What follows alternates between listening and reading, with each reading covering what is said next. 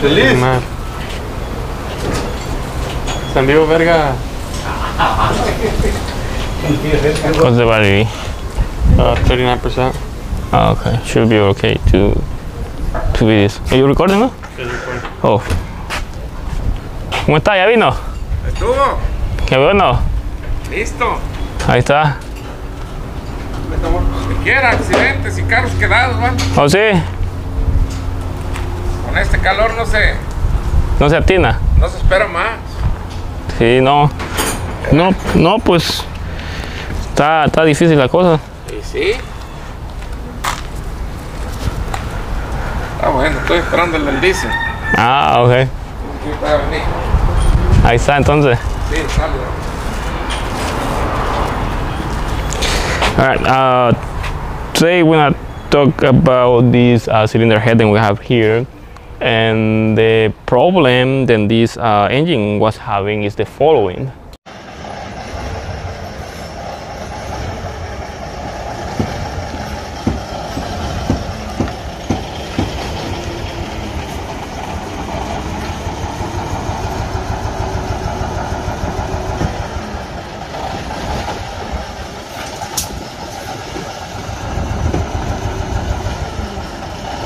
That was a very severe problem, and it was making all this sound and smoke all over the place. And of course, right, you can blame it has problems with the injectors, but of course that wasn't the case. That's the reason why we have the cylinder head removed, because the problem was beyond fuel injectors. And for that, we're gonna go directly to the problem. So here we have the cylinder head, and the problem was right here on the bottom area, which this is the one that sits with the cylinder block, and you can clearly see the damage. See this cylinder valve is like in really bad condition, and there is this other one that is pushed in and this is pushed out.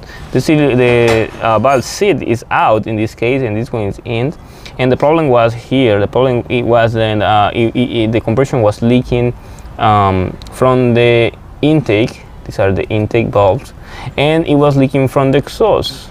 These are the two exhaust valves. So that's the reason why we have wet marks over here. See, all these looks all wet compared to the other cylinders. The other cylinders are dry, and the situation was then, of course, right, the fuel was leaking out every time the compression cycle was happening. The compression was happening and it was leaking to the intake. The intake was wet with fuel as well, and the compression also was leaking to the exhaust, and that's the reason why the engine was blowing smoke to the tailpipe, and also it was not running well, and it was making all this kind of like sound of misfiring. And beyond that, we also have small cracks on the cylinder head. This one right here has a crack right here. I don't know if it's visible. Yeah, that one right there. It's a small crack then happened because of the cylinder head defect that happens to these Cummins Isx or F16 engines. And also we have another crack on this one right here. See, another crack, that one right there. Yeah, that one. So beyond the problem, then it was losing compression and making all that loud noises and smoke coming all over the place. He also was consuming coolant and overheating because of the same issue. But other than that, the other cylinder valves were in a good condition. I mean, not in the best condition, but they were functional. The major problem of compression leak was happening in this cylinder number 2, and the other ones, they were compression leak, of course, but it was through the cylinder head housing basically, and it was leaking to the coolant system. And of course, this cylinder head is completely damaged. There is no way to reuse it. There is one thing to notice, and on the cylinder head we don't have, I mean, cylinder head gasket, we don't have no damage. it is clean. There is no damage on the cylinder head gasket. There is no cracks, there is no openings. It looks like it was very in a very good condition. And in the other side as well, no damages, nothing. So it looks like the problem simply happened because of the cylinder head probably got the crack, or because of the cylinder's head valve seat got pushed in, or anything, or probably could happen because the cylinder head was repaired before and it wasn't done properly, because it looks like the cylinder head is not the OEM head. It looks like it was rebuilt somewhere in some time, but it doesn't show any date or nothing. It is just rusted and all. And usually when they're from the factory, they're all painted on red. But that's the only thing I can tell about it. We also have damage on the connecting rod bearings. See, this is the bearing, and we have some damage on the bearing. This bearing was going to go bad soon, and it wasn't in the best condition. Probably this engine was having low oil pressure issues as well, because of the damage that the bearing is having, and causing other issues if this is not repaired. But in this case, this was not the major reason why the engine was brought to the shop. I mean, this is just a extra reason why we need to do the major overhaul now. Then we are going to replace the head, but other than that, it should be alright after we do a new cylinder head and the whole engine overhaul.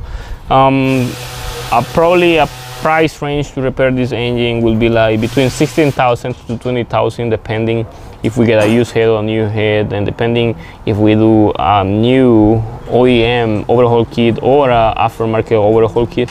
That will vary in the price. Also, depending where you get your parts, also is going to change the expense, the price, the total price of repairing this engine. So far I have a couple videos with Cummins Isx engines or X15 engines showing you problems with the cylinder head. That's the major problem with these engines, and they continue on varying in different problems, to one problem to another.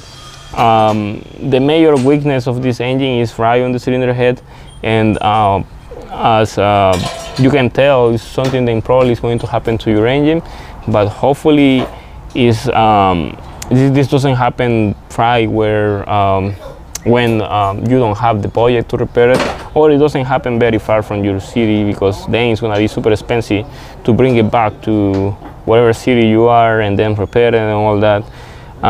Anyway, if for any reason you hear your engine then it's making the sounds then I show at the beginning of the video, then are these ones, you have to take care of this problem by disassembling the engine and replacing the cylinder head, and that will fix the issue. So don't let this go away. You have to repair this problem as soon as you can, otherwise you're gonna be spending way more money than whatever you're supposed to spend. And well, these are just recommendations. But anyway, if you have any more recommendations or suggestions to add to this video, use the comment section below. In Instagram you can find me as franciscoamaya YouTube. In the description of the video you can send support to my channel, there you can see it. And thank you for watching.